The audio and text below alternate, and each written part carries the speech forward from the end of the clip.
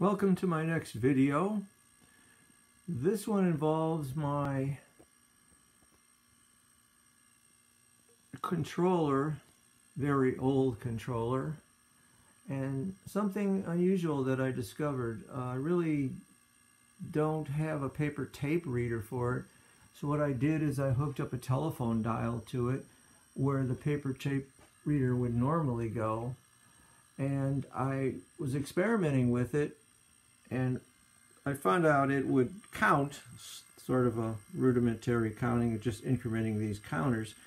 But I also noticed something really strange, that it was giving off, the relays were giving off RF of some kind, which turned out to be at the 27 megahertz frequency. So I had an old RC car, and I took the receiver out of it. You can see it here. And I hooked it up to a DC motor, which I've got in the box right down here. And I tried turning the dial while it was hooked up. And I found out it was actually transmitting from the relays, I believe. Correct me if I'm wrong, but there's no real contact between the controller and the motor itself other than through the air.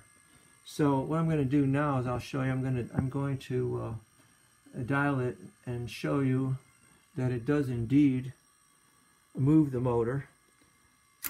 I'm going to dial it right now, and you can see it's moving around there.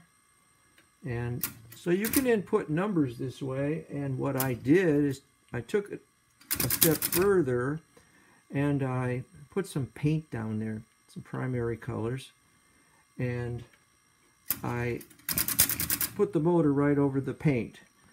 And this is pretty much what I got out of it when I dialed in my birthday and my wife's birthday. So it did do some kind of weird art here. I guess it's like a spin art, but it's all done by the controller. And that's pretty much my video. If you have any comments or want to ask me any questions, please do so. Or if you have any idea how I could get this beast to work with anything else other than some motors, or any suggestions would be very, very welcome. So thank you very much for watching my video.